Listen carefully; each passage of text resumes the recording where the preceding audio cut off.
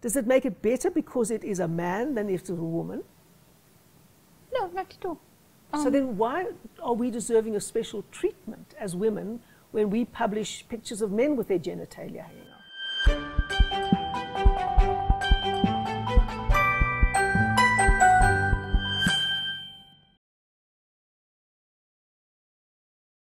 Welcome to tea that I will be having today with noted editor, writer and commentator Ferial Haffajee.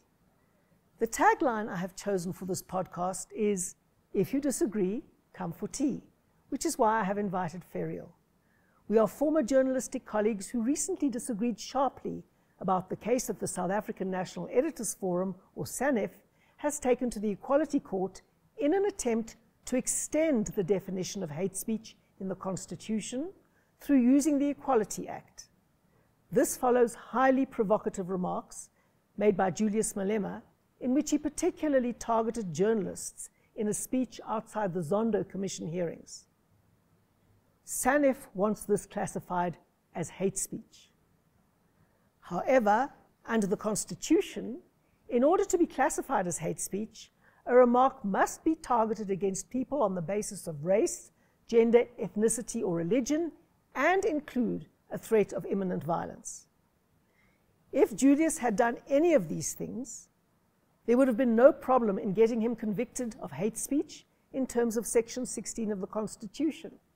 However, in order to get Julius's remarks classified as hate speech, SANEF has to lower the constitutional threshold for hate speech and is trying to use the Equality Act to do so.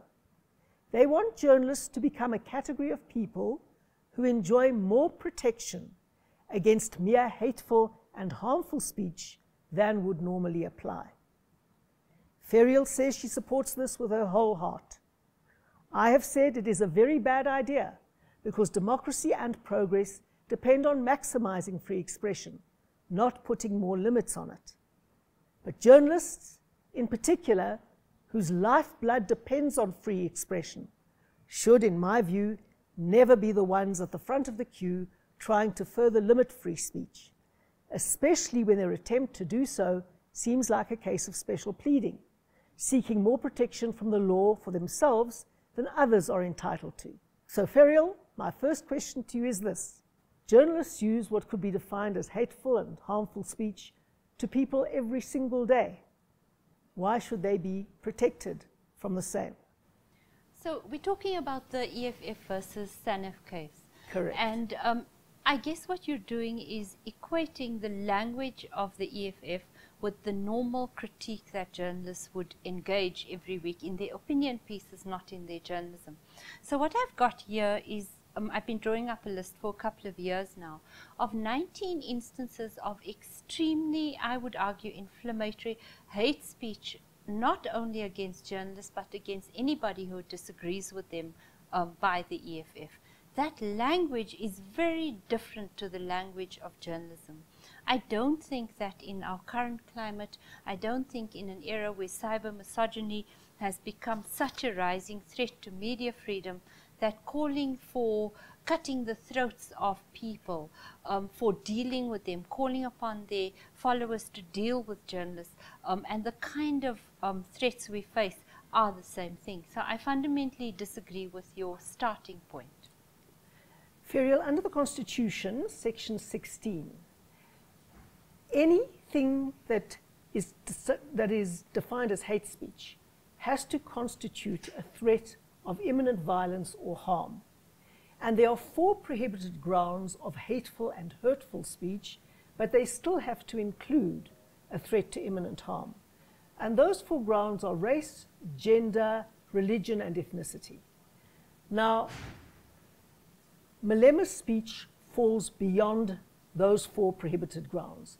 He may have been talking about journalists, although afterwards he insisted that he wasn't talking about violence against journalists, and he asked people to treat them in a very civilized way, and especially the women journalists amongst them. So he added that proviso.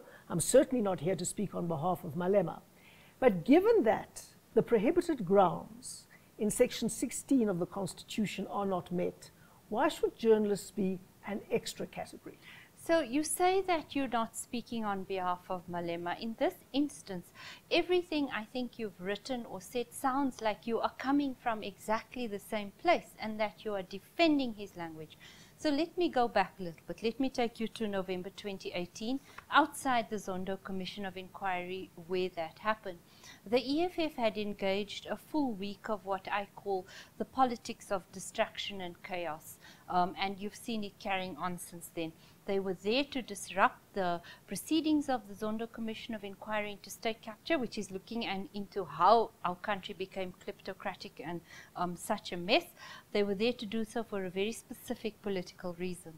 At some point in that week, they decided that they were going to target the journalists who were covering the commission in a way that felt to them to be biased and aligned to what they call the agenda of the Public Enterprises Minister Pravin Gordhan, who was giving evidence there. So for the entire week, they held rallies outside the commission. Absolutely, that falls within their right to free political expression. I was there on the day when Julius Malema began to name the journalists whom he called upon his followers there and more broadly to attack. When you say that he then said don't, where he corrected himself, was not what he saw happening was that the people who were there began to make really, as Max du Preez said in his affidavit, and as I was, and as somebody who was there experienced, the crowd became fractious and militant against those of us who were there that day. When Malema saw that happening, he rapidly changed his tune. So I would argue that he engages a rhetoric which I think is very, very disturbing, and then he pulls back when he sees the impact of his rhetoric. Now, Malema has always engaged in very disturbing rhetoric. There's no question about that. And I would fight with him very hard against the rhetoric that he uses, but I would not seek to censor him. I fundamentally disagree with his rhetoric, and it deserves a very strong backlash, but I don't think it deserves censorship unless it qualifies as hate speech under the Constitution. So there's a huge distinction between defending Malema and defending his rights under the Constitution. And I think we need to draw that distinction very clearly. The old saying, I may fundamentally disagree with what you say, but I will fight to the death for your right to say it. So I would never defend Malema. In fact, no one has been as critical of him as I have. But when it comes to defending constitutional rights for everyone, even my worst enemy, I will do that, and I will continue to do that.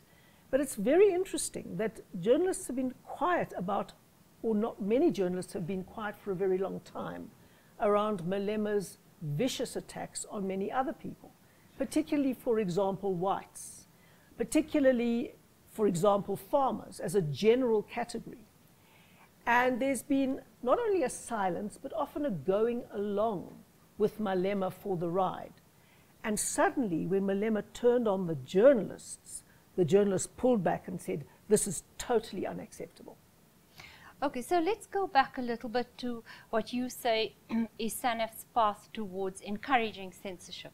If you read those court papers, which you have done very carefully, you'll see that the requested remedy is certainly not to say he mustn't be allowed to speak, that he should be censored.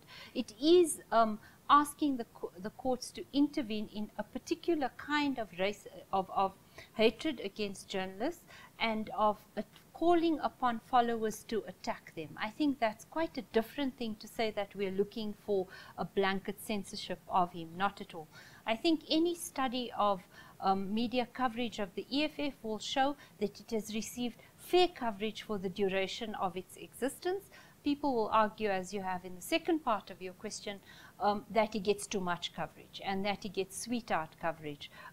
That may well be so, but the figures don't back that up. It shows that ahead of the election, the EFF got about 10% of total coverage, which aligned with the political support that they enjoy.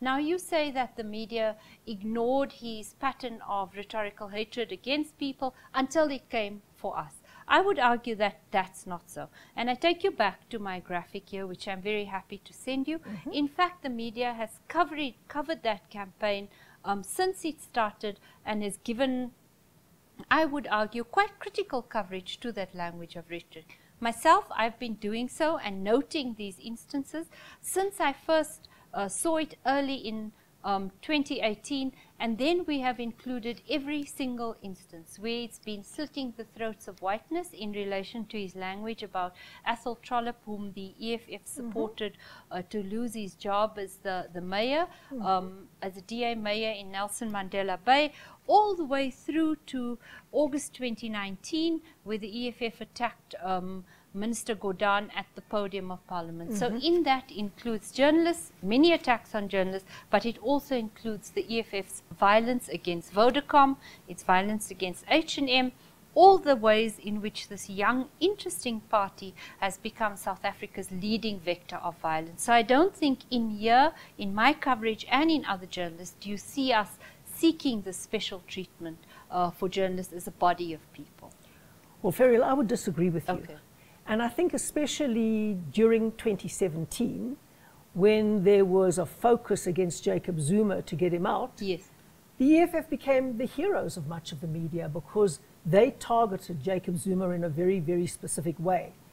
And one of the most interesting things is that Adrian Basson, who is one of the journalists who, with SANEF, is accusing Julius Malema of hate speech, he precisely is the one who has written a very interesting piece that appeared in November last year, saying they played along with the EFF. They worked with the EFF to achieve the same political goal of getting rid of Jacob Zuma. And therefore they were prepared to overlook a lot of his other rhetoric and a lot of the things that he did because he seemed to be working together with the journalists in their aim of getting rid of Jacob Zuma. And he specifically says, and this I find really ironic, the DA was too civil in its approach to Jacob Zuma. The DA was too civil in its approach to Jacob Zuma, so they were prepared to overlook a lot of the infringements of the EFF to almost glorify Julius Malema in the battle as the big champion against corruption, against Jacob Zuma. So in Adrian Basson's exact words, he says, we played along. We played along. Suddenly, when Julius Malema is going for the journalists, they don't want to play along anymore. So this is not Adrian Basson you have sitting here. And to be fair, I think you should be asking those questions of him. But we speak about the SANEF case, so this is very relevant to it. If that indeed occurred, where people used the EFF as sources, where they felt aligned to them when they did pay back the money, and with a political force that in the end pushed and took the case to court, the Nkandla funding case to court, I don't agree with that as a journalist who's perhaps a bit older than a new generation. I don't think you must ever ally with any political force. But I do think that it's not fair to say all journalists were sympathetic or aligned to or hoist their petard with the EFFs. In fact, many of us have got a different history.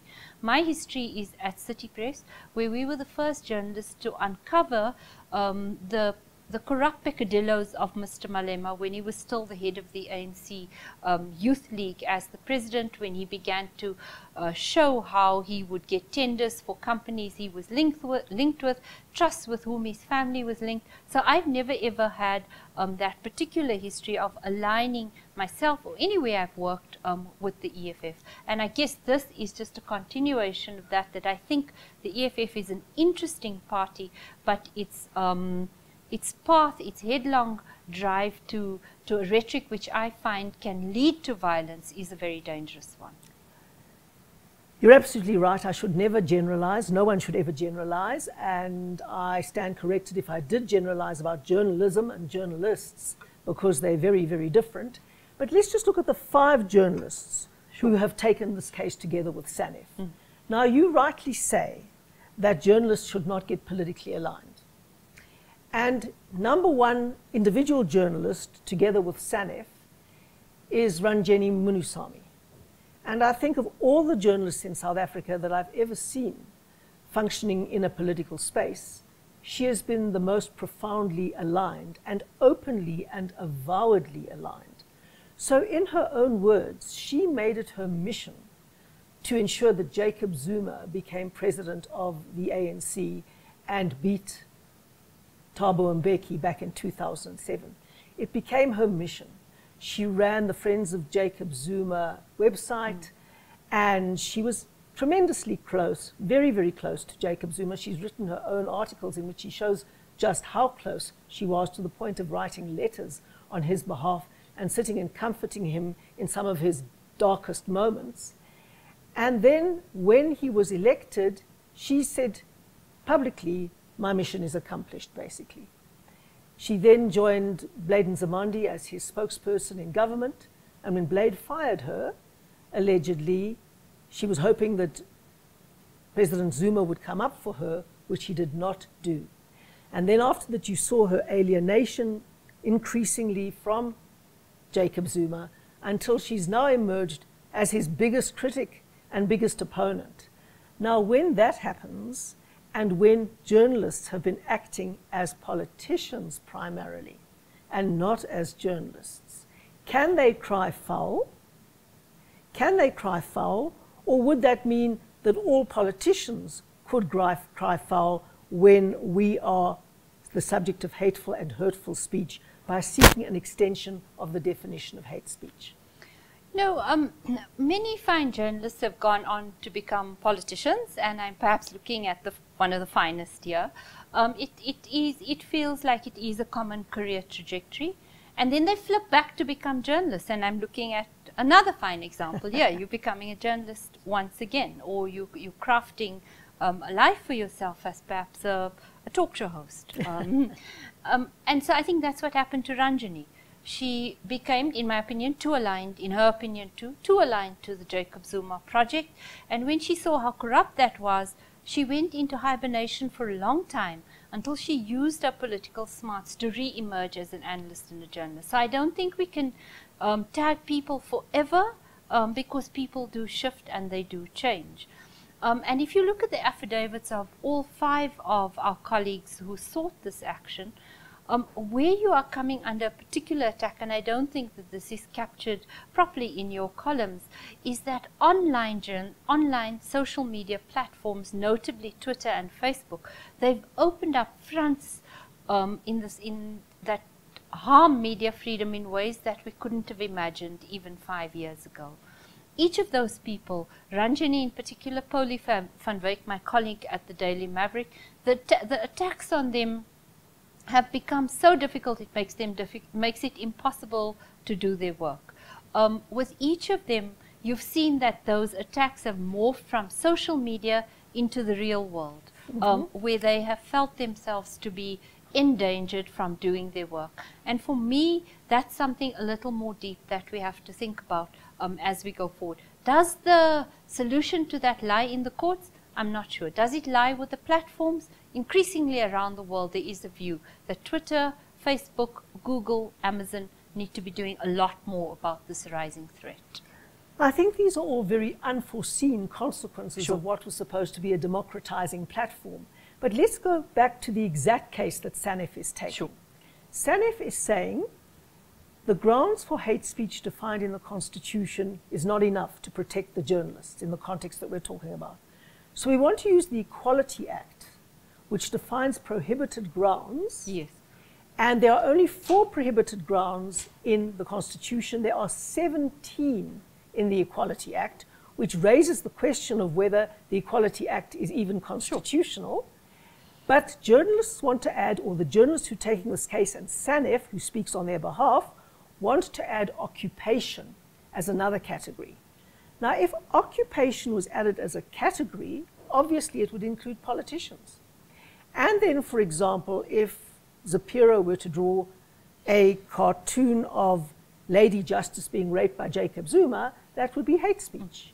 So we would massively close down the space for cartoonists, for political debate, for the tough challenges that we get all the time. Equally on platforms like Facebook, and especially the gutter and the sewer of Twitter, well, what passes there for speech is just horrific, often by trolls and specifically by bots and sock puppets who are driving particular agendas. Now, I know, because I think I was a target a long time before most journalists were, And I'm again very interested that when people have been targeted in the most vicious way for such a long period of time, often the journalists joined into that choir, went after the people, made a huge story of it, magnified that outrage, often by twisting and distorting and decontextualizing what people had said.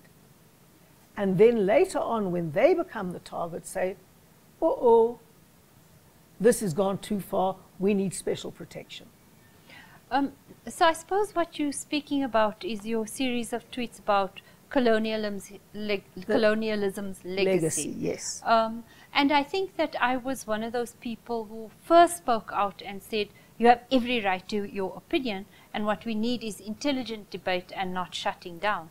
And that's why when SANEF decided to take this case, we are not a bunch of censorious people. In fact, I think we walk on the shoulders of giants like Joe Tlolwe, of Raymond Lowe, people who've really taught us our media freedom spurs.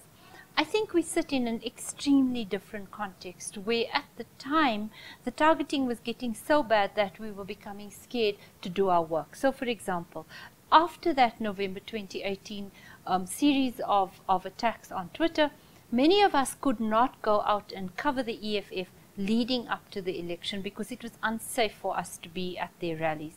It was a deeply considered action.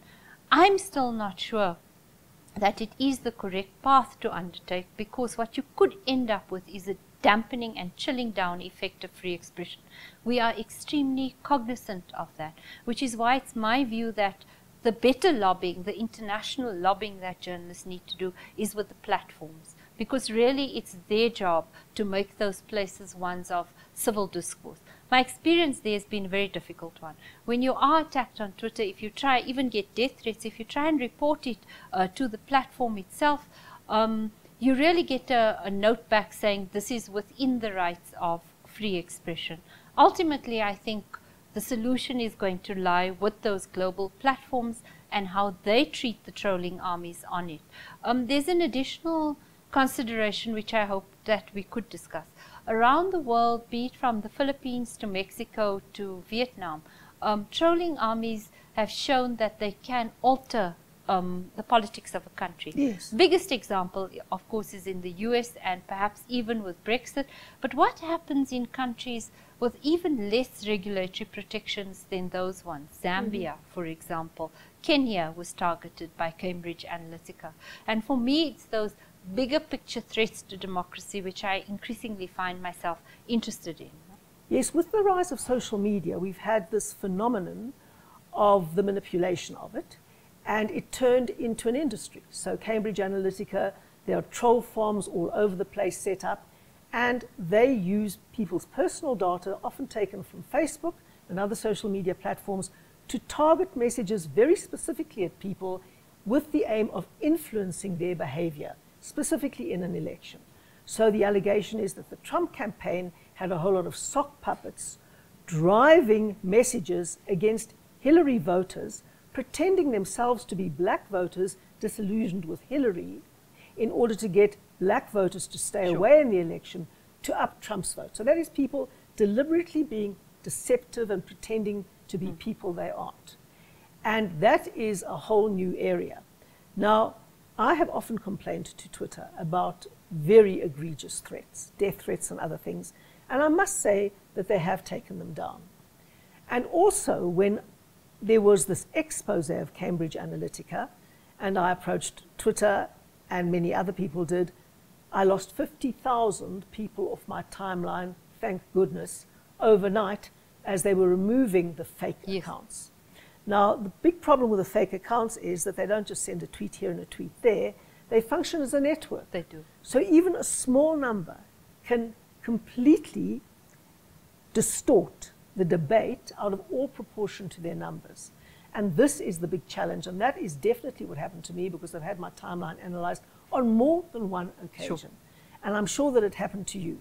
The question that I'm asking is, why do journalists, or many journalists, because it's wrong to generalize, why do many journalists play along with those evil games of Cambridge Analytica and others when it's targeting someone they want to target, and cry foul when it's targeting them? So I'll step back a little and just show you how I think we have a mini Cambridge Analytica taking place in South Africa at the moment. I think we have active troll farms being run by the so-called Fight Back campaign being staged against President Cyril Ramaphosa.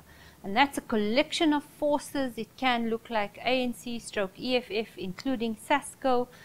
And I think they're feeding off the fact that we have such a high unemployment rate. You can probably buy young people to click and to be your trolling army. You see it happening in Nigeria at the moment. And I think its implications for our democracy and for who gets into power and how tolerant we are of state capture is a story that's not even begun to be written. So it's really something that's where proper investigation and resources are necessary. Otherwise, the implications can be particularly hurtful to us. Why is it that journalists can sometimes play along with those viral crowds? I do think that the era of social media has both been kind to journalism and it has been enormously destructive of it. In my opinion, as an older journalist, there's far too much opinion going on and far too many journalists who are exercising those opinions because it's far easier to do it. You just need this thing in your hands and you become an actor. And often journalists are influencers in society. They have very large Twitter or Facebook followings, and they, I think, enjoy the power of having people go along with you. In my own practice, and I can only speak for the sum of one now, is recognizing that you can do that requires a very deep think on our parts of how do you bring your ethical code into your social media practice. So for me, it's meant thinking very carefully, and when I comment on something, I'll say this is a comment. And if I'm doing news, I'll say this is news. And for me, those are practices that more and more of us have to undertake, and also be careful to understand that you not only have the power of the pen as it was in the old days, the power of mass media, but where you have large followings, you can be destructive on social media. That's not a popular view, I don't think. And it is something that probably SANEF's leadership will have to apply itself to. How do you take your practice as enshrined in the press or the broadcasting code of ethics and apply that to your work on social media? Well, I think that's a very interesting question. I'll come back to it right now. But being hateful and hurtful isn't unconstitutional. Sure. Only when it isn't accompanied by a threat of violence does it become unconstitutional. That doesn't mean to say it's not very hurtful. And it doesn't mean to say that cyberbullying isn't a real thing and can really wreck teenagers' lives in particular, which often happens, or young people's lives in particular, that often happens. But the very interesting point that you raise with this comment is that who is a journalist today?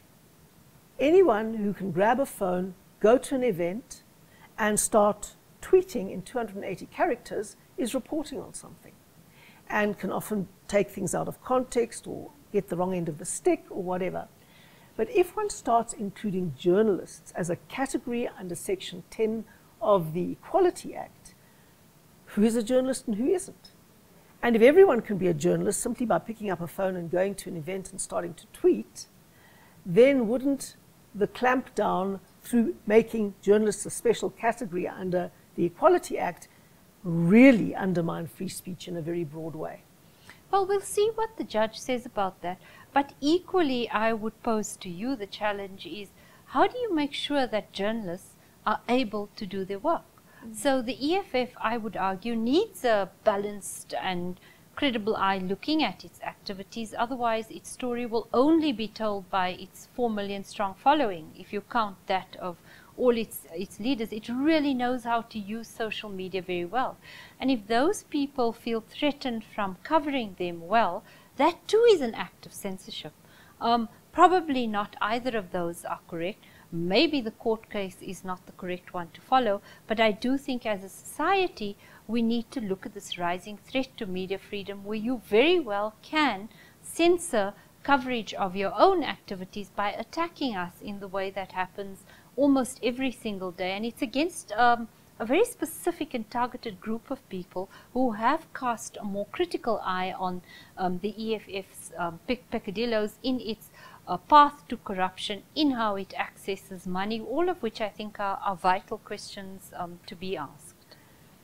I think that many professions face growing threats, and I do think those threats are exacerbated by social media, as you rightly say.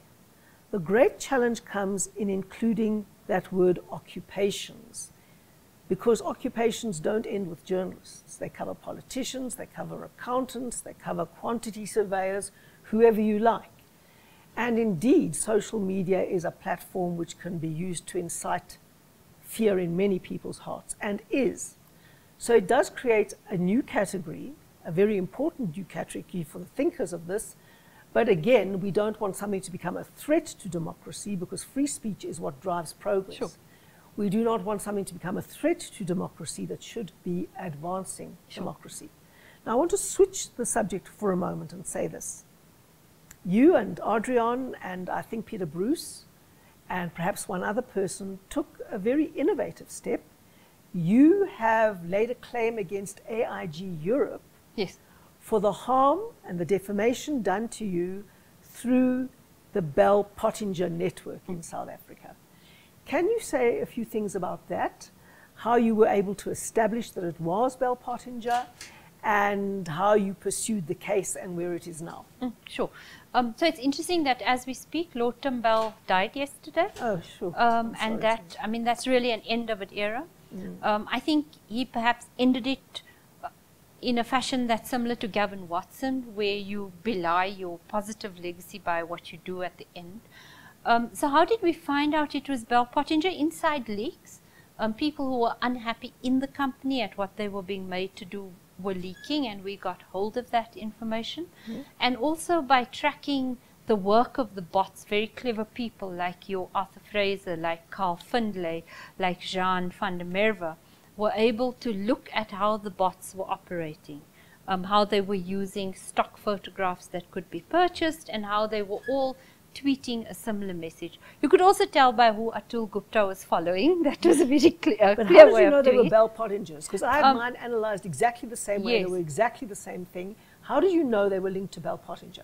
Because the insiders had told us that they had been in charge of such a campaign, and Lord Bell in interviews has afterwards said that they had devised the campaign. So have you published the full list of the fake accounts so that the rest of South Africa can look at whether they were targeted as well and put in a claim against AIG as well?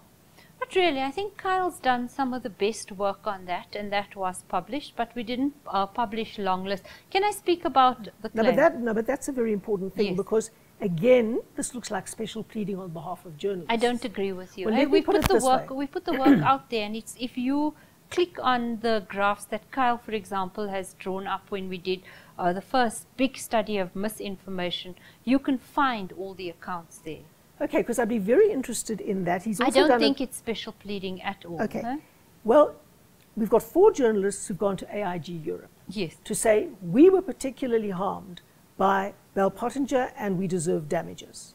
Do you know what we've There said are we'll whole- do with the damages? We'll give Yes, I it to know. SANEF. You'll give it huh? to So it's SANEF. not about enrichment. No, it's not huh? enriching yourselves. You've said you're going to give it to SANEF. That's fine. It's just I think we have to keep attacking these disinformation I campaigns whenever completely they agree. come up. huh? Whenever they come up. Yes. And that means not only on behalf of journalists, but on behalf of the public Do you know, at Helen, large. it took hours and hours and hours out of our lives to bring that case.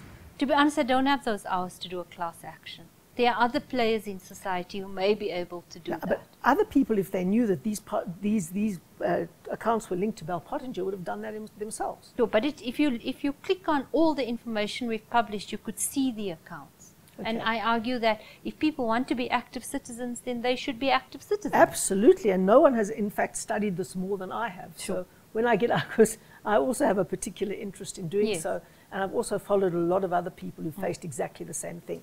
The tragedy is that in the meantime, a lot of lives get ruined and a lot of consequences happen. And often you find that people with opponents play along with the bots and the trolls and even put up front accounts themselves to achieve certain agendas. But what I want to also Yes. add is this: achieving certain agendas. You've also answered, I think, very empathetically about Ranjani. Very empathetically about Ranjani. And I'm always in favor of giving people a second chance.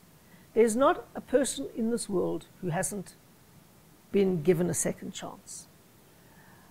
But it seems to me a big issue when people don't mind destroying other people's lives, but claim a second chance for themselves. Now, let me give an example here of that. When Ranjani wrote that there'd been an investigation into whether Bulelani Ngcuka had been a security police spy inside the ANC, that effectively, I think, ruined his life and saw the end of his tenure. And the Haffajee Commission found that it was without substance, and Ranjani refused to give evidence there. And subsequently, I've read in Times Digital, which seems to be a reliable story and has never been rebutted, that the background of that story came from Jacob Zuma himself, who was then under investigation by the National Directorate of Public Prosecutions. And the Scorpions had apparently asked Jacob Zuma a whole series of questions about his role in the arms deal corruption. And the journalists wanted those questions. They wanted to know what they were. And so allegedly, Jacob Zuma said to Ranjani, to whom he was very close, I will give you those questions if you will place the story that Bulelani Ngcuka was a suspected spy, which he then tried to do in her newspaper at the time, the Sunday Times. The Sunday Times turned it down. She then had it published in the City Press, and she was fired for her troubles, understandably so. But the extraordinary Machiavellian politics behind a journalist agreeing with a politician to publish something that could not be verified and potentially destroy a person's whole life, to advantage the politician who would then be able to say, well, the Scorpions are leaking stuff, they must have an agenda against me, when it was actually he himself who was leaking it. Isn't that so Machiavellian as to be beyond the kind of misstep that one could consider for a second chance? So you surely should be asking that of Ms. Munsawi. No, but I'm asking you as a principal. You're welcome to. I'm asking you as a principal because Ranjani is one of the forerunners in the SANEF case. I mean, she's not peripheral to this case. She's not an individual. She's standing up with SANEF to argue the case for journalists. Surely that is a critical case to answer if journalists are asking for special pleading. If they're saying we're a special category because we can't do our job otherwise unless we have the special extra protection that shouldn't apply to politicians, that shouldn't apply to ordinary people. It needs to apply to us because we have to do our job. Okay, let me take a stab, but I think it's an unfair question. You should be asking it of her. Okay? Well, you were you were defending yeah, SANEF's case. Okay, I'm happy to do that. I saw Bulelani Ngcuka last week at Mcebisi Jonas's book launch. He looks fine. His company's doing great. I'm not saying that he wasn't subject to Machiavellian action, not at all.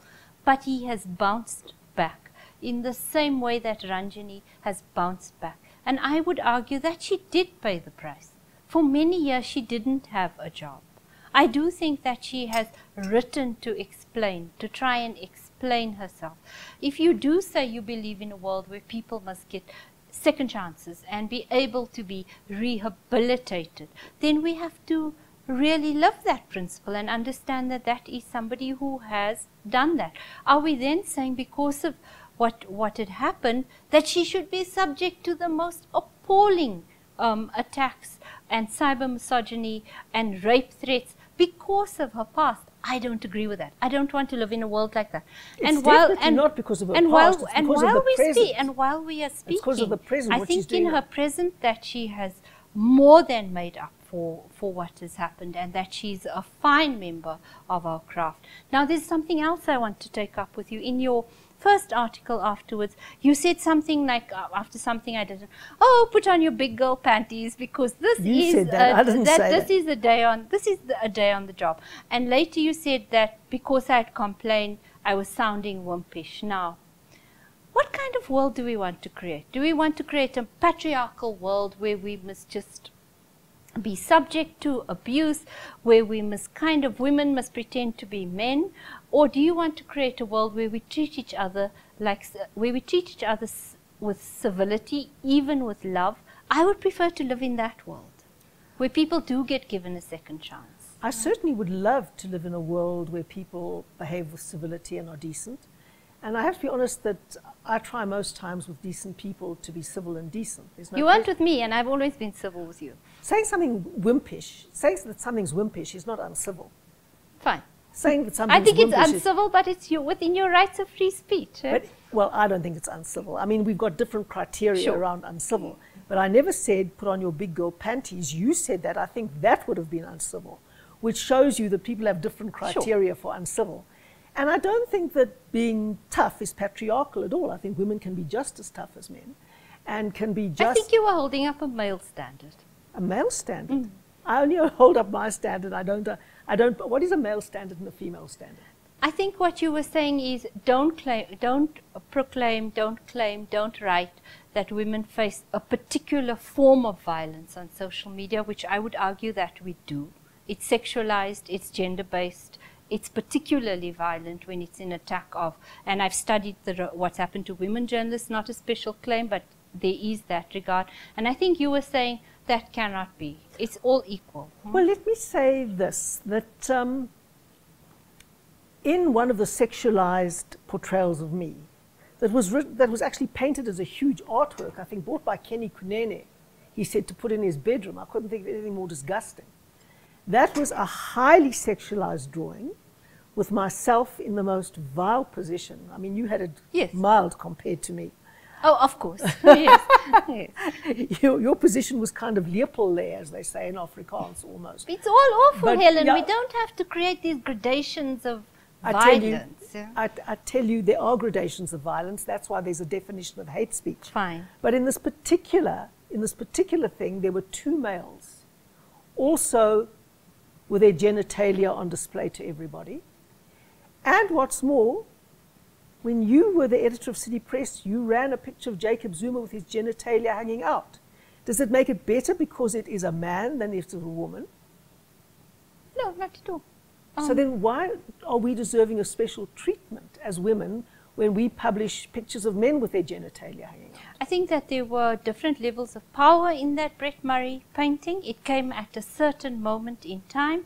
I do believe that the sexualized attacks on women journalists, the gendered attacks on women journalists are recognized as being particularly pernicious, and that can drive women journalists out of political journalism and investigative journalism. And this is written around the world, reported everywhere from the Philippines to Vietnam to the US to Europe. It's recognized that this is a different category. I certainly think that sexual harassment is a great threat to women in professions everywhere. And this may well be a very large part of it as well. And I do believe in being civil, and I do believe in being decent, and I think Twitter is a sewer. But I also believe that when people behave viciously, it is appropriate to fight back and to give them what they deserve without classifying what they say as hate speech and prohibiting it if it does not meet the criteria of the Constitution. So the Masuku case tomorrow, which went around anti-Semitism, for example, and has already been through a couple of hearings where the courts disagreed, the Masuku case tomorrow, which is going to be heard, is going to be pivotal because that will really give us a good insight into whether Section 10 of the Equality Act is constitutional or not. Yes. And that will change the whole ballgame in our understanding of the Sanef case as well. Sure. I think that how we define hate speech across Pepuda, across the Constitution, in the equality courts, in various pieces of legislation, is sorely in need of of thinking, because at the moment what you have is a double standard. You have last week's case on free expression as it relates to the old flag setting a certain benchmark, and on the other hand you have 4 Human Rights Commission findings in relation to the EFF, where the Human Rights Commission found that the language of the EFF was not hate speech. And why did it find in at least 2 of those cases? It said because Julius Malema is black, he has a higher tolerance. He has a higher tolerance and right to free speech than other people in South Africa. That's outrageous. So across the board, you have these different definitions, and where I do agree with you is that we are seeking some clarity, and I hope when we draw it quite wide. Well, I must have missed the Equality Court saying that because Julius Malema is black, he can be more vicious. That was the Human Rights Commission. I can send that to you. I mean, that is totally outrageous. I do find it outrageous. And that's got to be unconstitutional. I mean, it goes against the Equality Clause in the It has never been challenged, but I find that those findings very difficult. It needs to be challenged. But you see, what I find much more interesting is Samkelo Makine of the Freedom of Expression Institute. He often expresses my view on this issue, on everything from the flag to this other issue at the moment. He says that really vile, hurtful, hateful speech is not hate speech unless it fulfills certain requirements which must involve an imminent threat of violence. And so that is where I think we should come down if we're trying to protect free speech in the new democracy, which we're going to need more and more. And ironically, which journalists are going to need far more than the EFF's ever going to need. They would squash free speech tomorrow if they had half a chance. But journalists need to protect it and absolutely guard it. Sure, it'll be interesting to see what the court comes up with. We have had these very debates in SANAF, but I say to you again, we only took it when it became clear that this was impacting on our ability to work and making it dangerous for us to work. I get that, and I think that it's also, and I'm very, it would have been hypocritical for me to say that before because I had bodyguards. Sure. So, I mean, when you've got bodyguards, and they did save my life on about 3 or 4 occasions, most other times I was fine, but they did, and I was very grateful for them. But certainly I don't have any bodyguards now. And neither do we. Yeah. I have found it incredibly difficult to work with bodyguards. On the one occasion I had them during the spear. I would rather not as a journalist. Yeah. Well, of course, I would rather not either. And often, well, I had agreements that when I was on my own time, when I was the Premier, I also didn't have them, which was absolutely right. But this is a tough place, it's a tough continent, it's a tough space, and we're trying to become a democracy that upholds all these values. We don't have a country where telco companies are forced by the government to cut off the internet, as you've seen happen across our continent 8 times this year. Except and I agree with the EFF's protesting in Parliament. We have to protect those spaces. Absolutely. This wasn't an easy case to take to court. I'm sure it wasn't, and in fact, that's why so much hangs on it, and that's why I think it's been massively underreported. And that is why I like the fact that you raised the issue of double standards, because there is so much double standards in South Africa. What some people are allowed to say, other people aren't allowed to say. What is outrageous in some circumstances is fair comment in other circumstances. And we're a young democracy. We're battling through these issues. We're trying to get to a point where we come to some kind of common understanding and build one nation with one future where there isn't demonization of minorities, where there isn't a complete marginalization or attempt to other certain groups. And in South Africa, that is often the case. And minorities in South Africa are quite different from what they are, say, in the United States. And to adopt all of the rhetoric that goes against whites in the United States in the South African context is extremely dangerous. And so these are some of the debates that we have to talk through, and I'm really glad that you came to do that with me Thank you today. very much. Thank you very much. Thank you, Helen.